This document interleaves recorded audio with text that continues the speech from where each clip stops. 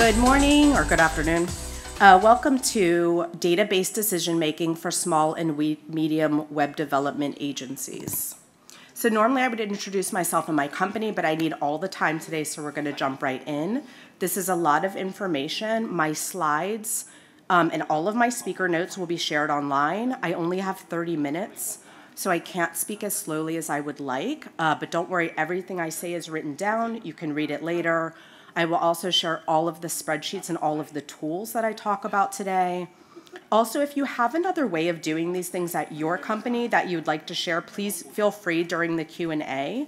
I have been doing this for 23 years, but I certainly don't know everything, and I'd love to improve things at my company too, so I would love to hear your experiences. Does this sound weird to you guys, or it's fine? Okay. So today we're going to talk about how to use data generated by your work to decide how to manage your business. And in the title, I say it's focused on small and medium businesses. The advice really applies to all web development firms. The difference is really that as we get bigger and our revenue grows, we tend to purchase more software as a service to collect this data and help us make decisions. So some of the techniques I talk about can really be outsourced to software when you can afford it. You have to figure out at what point saving time is worth spending money. So in surveys that I've seen, about a third of US companies are not using any services for issue tracking, project management, capacity planning, and even accounting. And US companies tend to be pretty big. So I thought it would be good to share some of the solutions we have found or built ourselves that don't require a subscription. Why are we talking about data-driven decisions? What's the point? So typically our goal is to increase profit. This may sound obvious, but growing your business, taking on more clients, building more sites is not really a good way to measure business success. We don't really care about the money we make as much as the money we get to keep. So for example, one company can work 100 hours, make 100,000 baht, and have 10,000 baht profit. Or you can work 1,000 hours, make 1,000,000 baht, and still only have that same 10,000 baht profit. We want to be the first company. We want to work less time for our money, and I want to make sure you know how to control the profit you get for the time you're putting in, for the work you're putting in. So to do that, we need some data. So we're going to cover business decisions about your finances. How much should you charge your clients? How do you know which of your clients are profitable? Workflow, how many projects can you do? When can you do them? How can you set deadlines? And estimates, how long is the work going to take? No one knows, but sometimes we have to guess anyway. And these things are all connected. We need to do estimates to know our workflow. We need to know workflow to do staffing. We need to know financial to basically do anything at all. So I left estimates for last because I could do an entire presentation on that, and I think I have. But we need to know all of this stuff so we can set our prices and control the amount of work we do for each of the clients. And those are the factors that determine profitability. So let's dive into finances first. One of the most important decisions as a company is how much to charge your clients. That's a big factor in how much money you make. So we know that revenue minus expenses is your profit. But even if you're charging clients by the project, by story points, by the month, by the page, whatever, at the end of the day, you're paying employees for their time and you're charging clients for your employees' time. So it does basically come down to hours no matter what kind of engagement you have, and it also helps us do our math later. So we want to know our profit per hour so we can know how much to charge clients generally and whether each individual client is profitable. So first we need to find our company's total expenses for the year, and it's up to you how you want to average your expenses. You can calculate this once per year and adjust your rates. You can use a rolling average, so at any point you can say how much of our expense has been in the past 12 months. You can guess ahead to next year's budget and do it based on that. Your expenses are all the things you spend money on as a company. So salaries, benefits, rent, subscriptions, hardware, hosting. If you pay for it as a company, it's an expense. Then we need your billable hours. These are only the hours that the clients are actually paying for. Once we have our expenses and our billable hours as a company, we can divide total company expenses by total company billable hours. This is our break-even hourly rate. This is how much we need to charge for every hour that we bill in order to exactly pay our expenses. This is one of the most important numbers we have in our business, and it's the basis for our pricing decisions. So obviously, it's really hard to know exactly how much your expenses are going to be or how many hours of billable time you're going to have across your company. So we add more to each hour to make sure we can pay our expenses and also make a profit. So you can decide how much to charge clients by deciding how much profit you want to make. The profit margin is the amount of money that you get to keep above the amount you need to pay your expenses. So this is the money you get to keep if you're the owner of the company, or you can use it to upgrade equipment, give raises, give bonuses, or other investment back in your company. So in this example, we want to make 20% profit. So we'll take our break-even made-up hourly rate of 1,000 baht and increase it by 20%. So that's the money we can keep after we pay our expenses. You can also work the math backwards if you have a profit goal in mind. So let's say we want to make 1 million baht next year. If my expenses are 5 million, I need to bring in 6 million in order for my profit to be 1 million. That would give me a profit margin of 16.7% and a sales goal of 6 million baht. Okay, easy. Now, looking at how much we have to charge per hour to make 1 million baht in profit. We know our expenses are 5 million. Let's say our billable hours are 10,000 hours.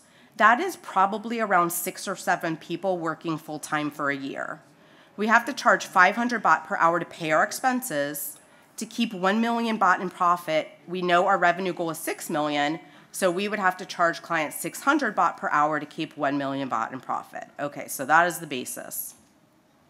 If you're a really small company or you don't do time tracking for whatever reason, you can guess at your billable hours. So you start with the standard working hours in your country. In America, it's 2,080.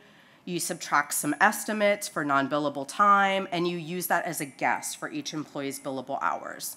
So looking at my company's actual billable hours for the past 5 years, we were like 67, 58, 61, 55, 52.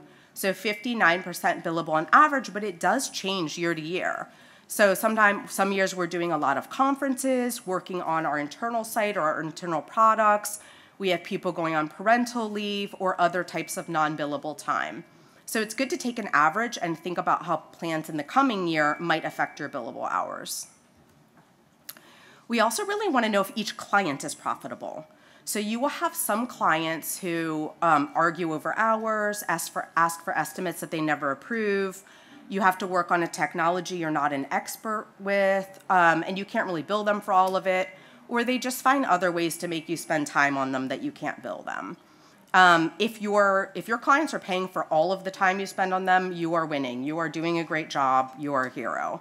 If you find that you're spending a lot of non-billable time on a particular client, you may need to increase their rates to make up for it. So these are just some example rates, but you want to have a scale in mind for how much you will charge in different situations.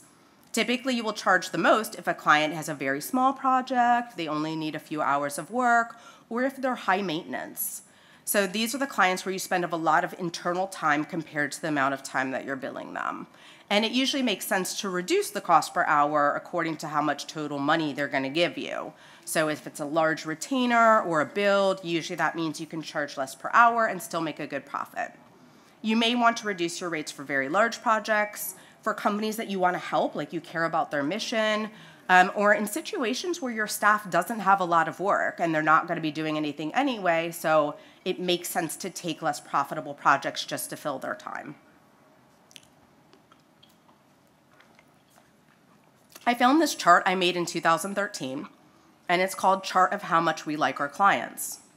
This was a joke, but I was trying to make a point to our client services team that we have a lot of clients where we do a lot of work but make a low profit, and we have other clients where we do a little work but we make a lot of profit. So keep in mind that we do need revenue to pay our expenses, so sometimes we still want those clients who give us a lot of revenue without a lot of profit. But you need to know that's happening. You need to be in control of how much time you're spending on these clients for how much money you're getting. So we currently use a sheet like this to track revenue changes by client, both by quarter and over years.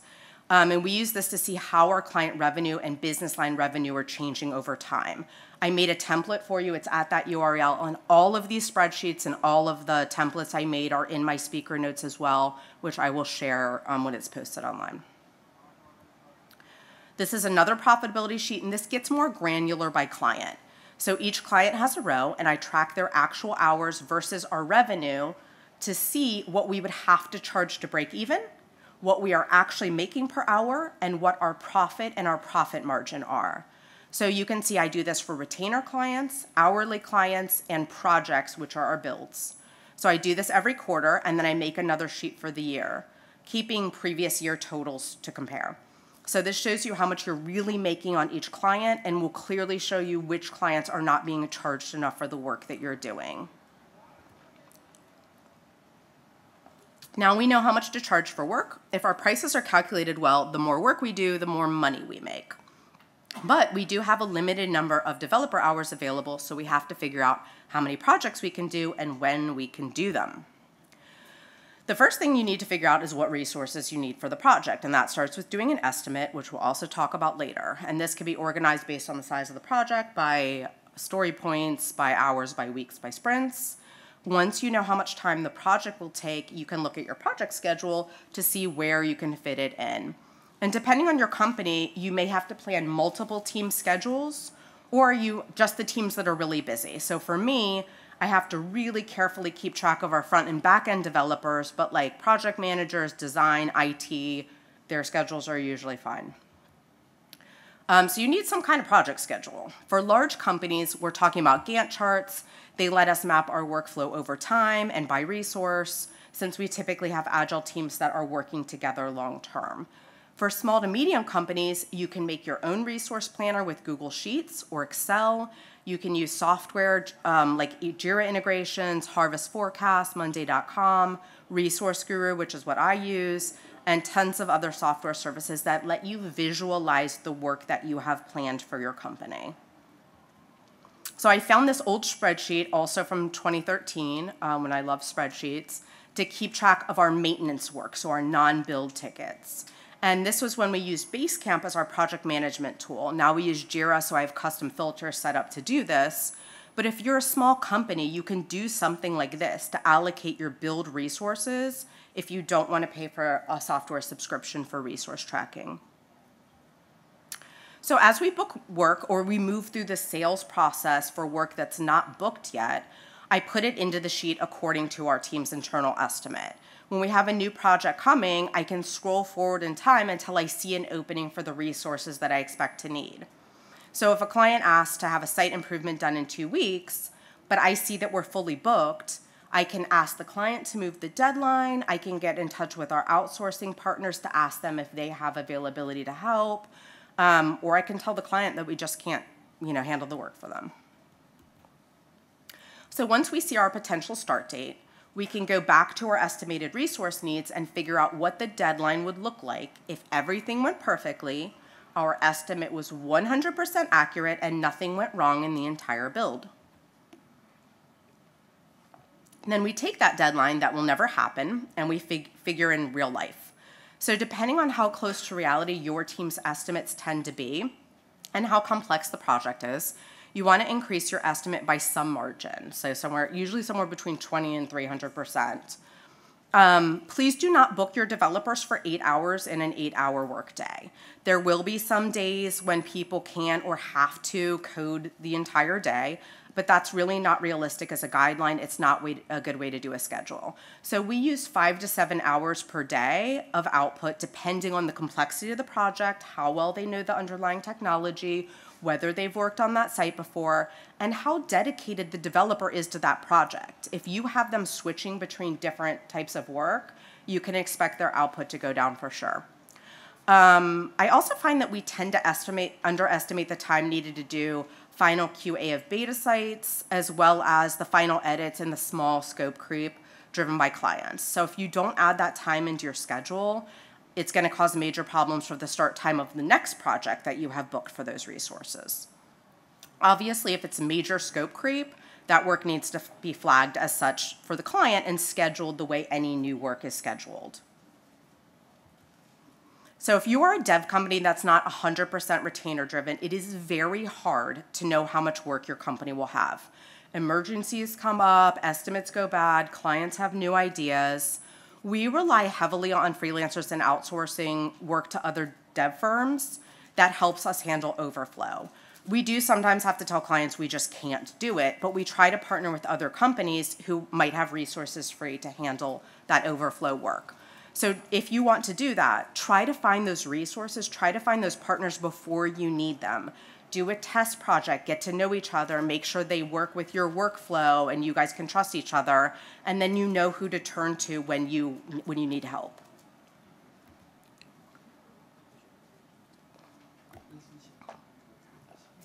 First of all, it is not your team that is bad at estimates.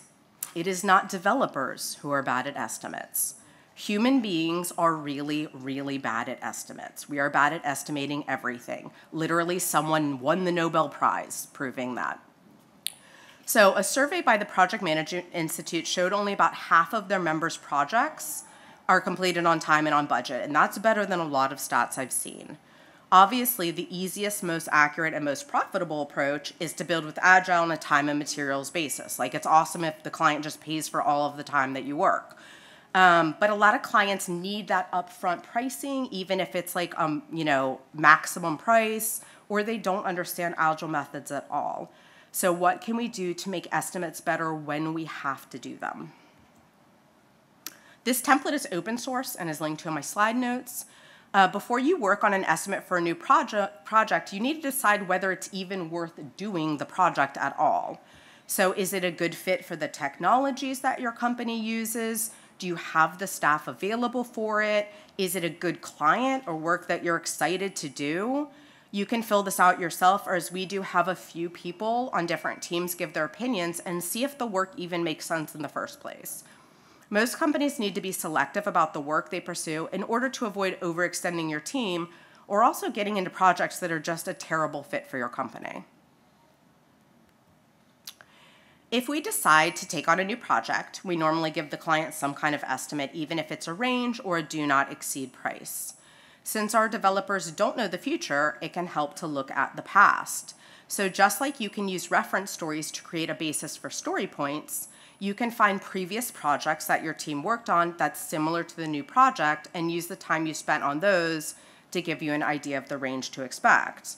If you don't use a time tracking tool that gives you a historical reference, that profitability tracking sheet we looked at actually does provide a record of that time. So the most important step in improving estimates is to break the work down. This only works if you have decent specs for the project. If you don't have specs, please do not expect your developers to give you accurate estimates. When a project's not defined, we tell the client that we can't do an accurate estimate with the information that we have. So we give them a range of what we think the project might end up in, thinking about other similar projects we've done in the past, but we tell them that we may need to change that when the project becomes more defined and we actually know what work we're going to do. If we have good specs, we can start breaking the work down. So obviously, if it's a single task, you can write a user story and the developer can estimate in story points. When things get larger, we use templates to help break down tasks and also keep in mind the non-story work that needs to be done. So this is our story points template. We use this for requests that are less than one sprint of work, which for us is 2 weeks. The first sheet is the summary sheet. So this creates totals for all of the tabs at the bottom. You can add as many tabs as you need for the work you're doing. Just make sure to edit the summary page to include all the new tabs so that your totals are correct. So here we have tabs by type of work. You can also add tabs for any work that you want to estimate separately. So if you can give the client options as to what work they want to buy. It helps them decide what features they can develop for their budget. As we discussed earlier, even if you work in sprints or story points, many clients pay in hours with their retainers. You pay your employees for the hours they work, more or less, even if they're on salary. So ultimately, hours are pretty closely tied to pricing no matter how you work. This is the system we use to convert points to hours. You can develop your own table that makes sense for your team. Our rule is that anything over 8 points needs to be broken down into smaller stories, and we don't put anything over 8 into estimates. But this is the math that's powering that story point spreadsheet.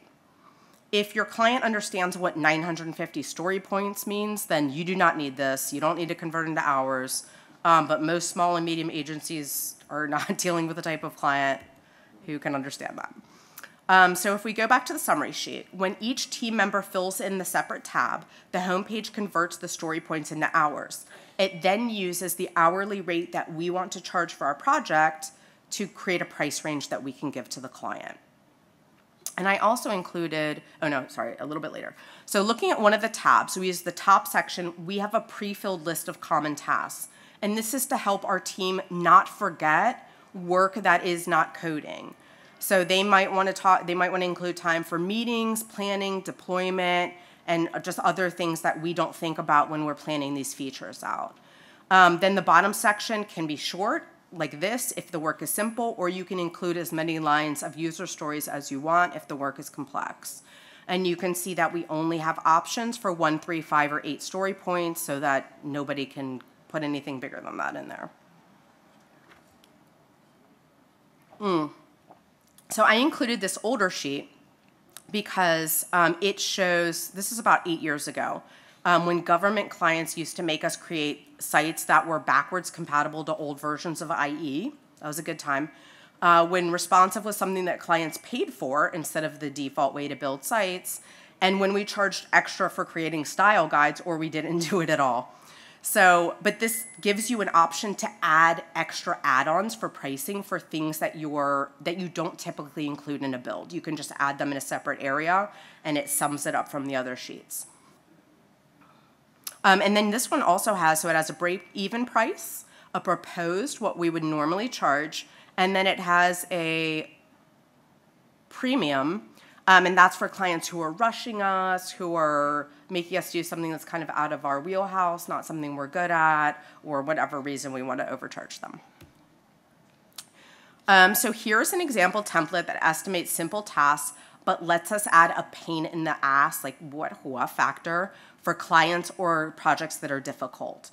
In this example, the hours came out to 3.5, but the estimate is 7.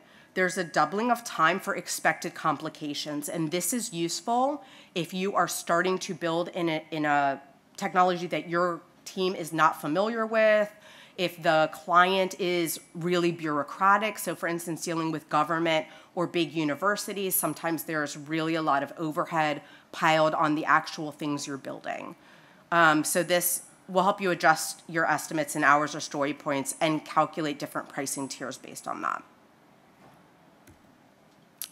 So if the work is at least 1 sprint of work, instead of that story points template, we use the sprint estimate template. So each person estimates the number of sprints they will need to work to complete the project.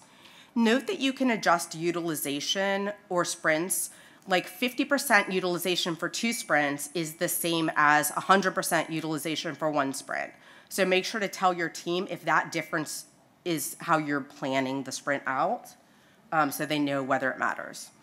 Then you just adjust the project values to how much you want to charge per hour, how many weeks are in your sprints, how many hours there are in a week for your developers, which is not every hour that your company is open, and if you want to add a flat project rate management fee on top. So for your PMs, you can add a certain percent, or you can add separate lines for your PMs, BAs, whatever you have.